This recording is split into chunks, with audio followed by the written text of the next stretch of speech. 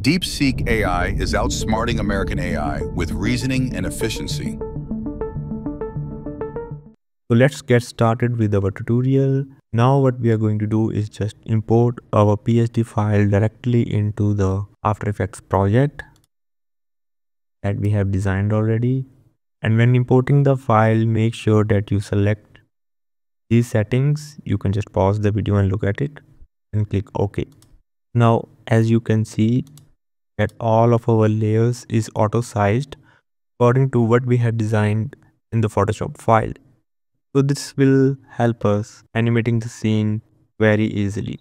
Firstly, we will create these text layers into editable layers. For that we have to right click and then create and then convert to editable text. It will auto detect the font. It has to be installed in your system, and then we will do the same to the first layer as well and save our file. Now we will rename the layers according to what we can understand while moving forward to editing the file. So I will just rename all the layers now.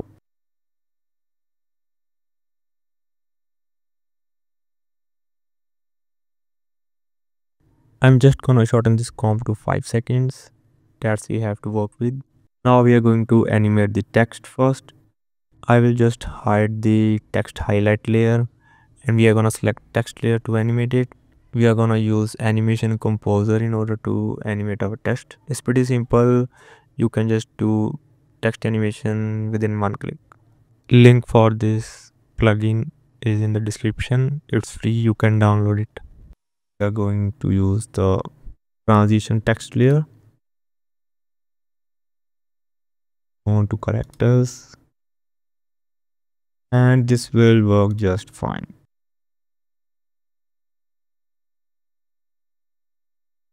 You can adjust the timing according to your needs. We will do the same to the other layer and we will adjust the layer timing so that it appears after the heading. Maybe move down the layer a bit. Moving forward, we will animate the images and we will select the image layer and we will go to the China layer, press P, turn on the keyframes and move the keyframe to 2 seconds and activate the keyframe on the first frame and move the y-axis of the image so that the image come from down below.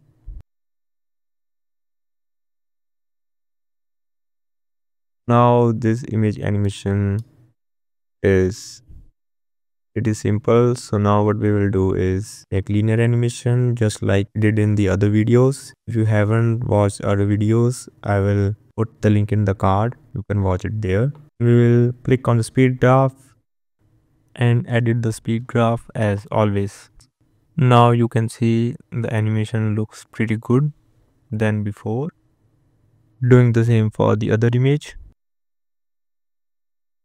Now I'm just sequencing the layers according to what I feel makes the animation good. Now let's go to the DeepSeek logo. How we are going to animate it. We are just going to use the animation composer plugin to animate the DeepSeek logo. And this will work just fine.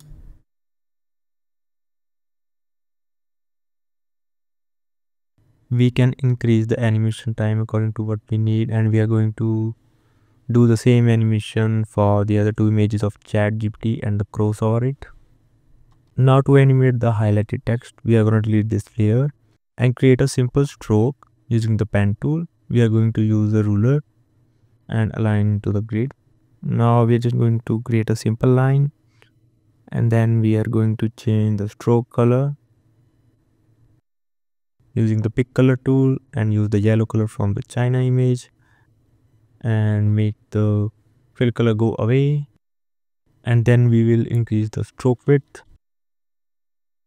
and add trim paths animation to our text highlight layer using the end keyframes as you can see. and we will make this animation linear too.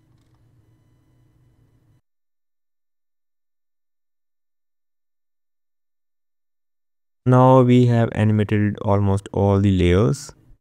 We'll have to look at this and this also. And we have this exclamation mark to animate along with the Wall Street Journal logo. And to animate the Wall Street Journal logo, we are going to use the position and opacity keyframes both at the same time. And we are gonna move the keyframes to 2 seconds, maybe a 1 second. And move the logo to the left using x-axis. And make the animation linear as always. And then let's preview it. I think the logo comes from far left, so we are going to change the x-axis a bit. And I think it works. And animating the line of the Wall Street Journal logo, we are going to create a simple line with the pen tool and choose the color black. And then we are going to decrease the stroke width and adding the trim paths animation using the end keyframe, and then make the animation linear.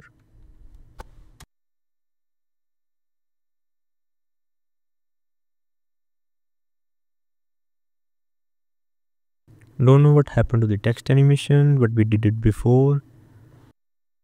Anyways, we can do it now with just one click.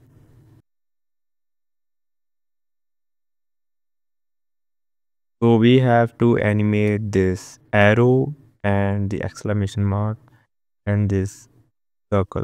So for the circle animation, I'm using an animation from the plugin.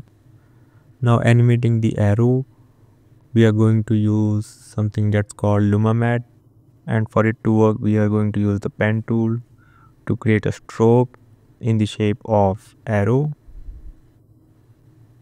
We don't have to be precise, just that so it aligns to the shape of arrow.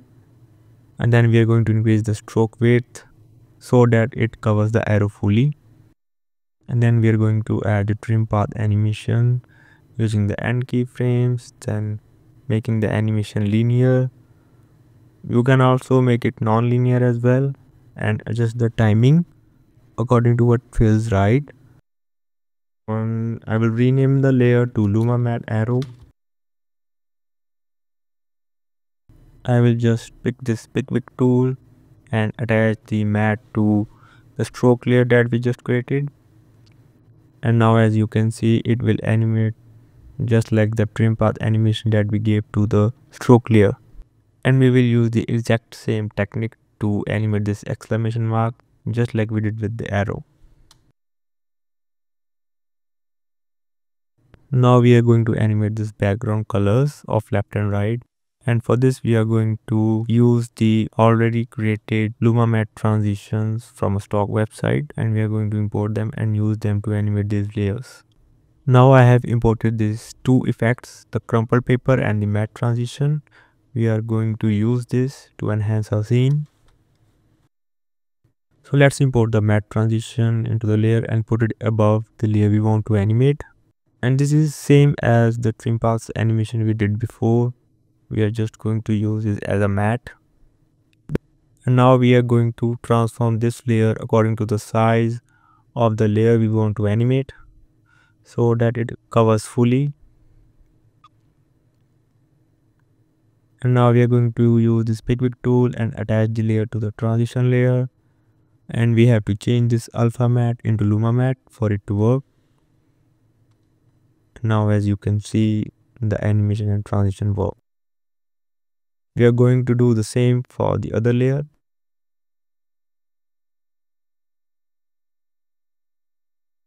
Now let's preview and see what we have got here. And we are going to change the texture background color and replace with the crumbled paper that we downloaded, and I think it looks good, better than the static image.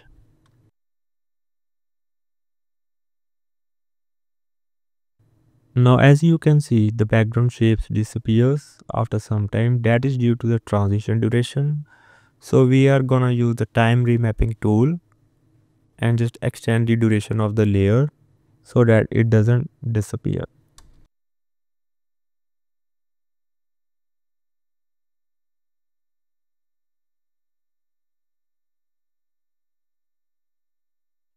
Now I'm arranging the sequence of the layers according to what I need and I think will look good.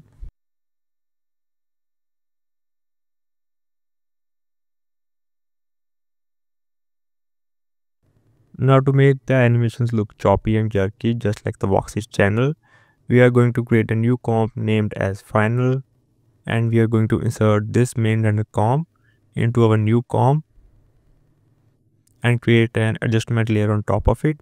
And now we will use post-stretch time effect like in the other videos, and the animation looks just like Vox's channel now.